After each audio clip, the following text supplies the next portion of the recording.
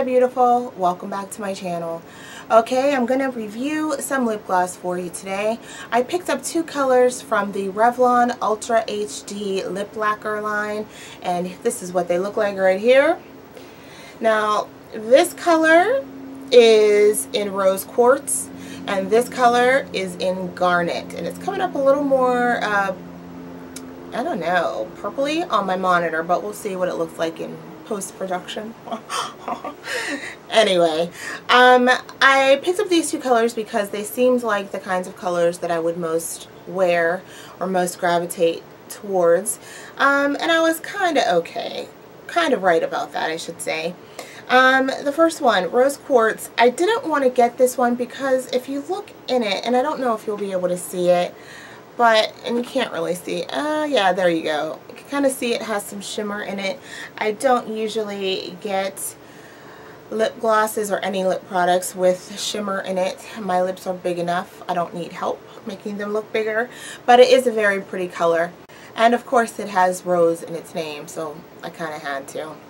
But it's really cute packaging. I mean, it's typical lip gloss packaging. It has a little jewel in the top, which is cute, but whatever. It has a brush applicator, which I don't mind, actually. I find that it's very easy to get kind of precise around the lip line. I'll swatch both of these colors for you. So the top one is the Garnet color, and the bottom one is the Rose Quartz color. And you can see they are shiny, and they do retain much of that shine. Not all of it, but much of it does remain. They're quite pigmented. These are just two swipes, like once over, once back. So they are quite pigmented. They are nice. They are kind of thick. So they are kind of sticky. Now, I don't mind a somewhat sticky lip gloss because I find in my own experience that the stickier they are, the longer they hang around and last. And I have to say, they do have some pretty long-lasting staying power. They will last for quite a while. However, once you eat and talk and go about your day, they don't fade evenly from your lips. They fade from the inside out, so that by the time that you've done, that you've talked to people and gone about your day and eaten lunch, you will have like that excessive line around your mouth, where this product will still be, but it will be pretty much all gone in the inside of your lips.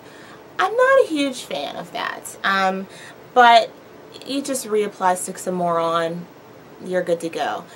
I think they're okay. I think they need more color selection, because these are really the only two colors that spoke to me that I know I would wear on a regular basis.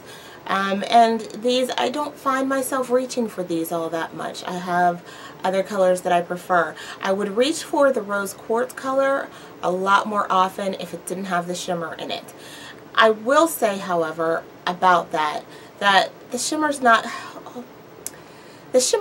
totally offensive. It looks alright, actually. It's they're very tiny. You cannot feel them on your lips when you mash your lips together, so there's no grittiness or anything.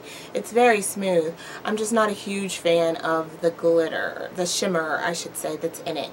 So that's about it. Check them out if you're interested, but they're not go out and buy immediately kind of thing at all. If you find a color that you really, really love, I say pick one or two up. You'll get some use out of them. Maybe you'll love them. I don't know. But they're just not my favorites. But they're not horrible either. So check them out if you want. It's up to you. Anyway, guys, thank you so much for watching. I appreciate it. Much love to you, and I will see you soon.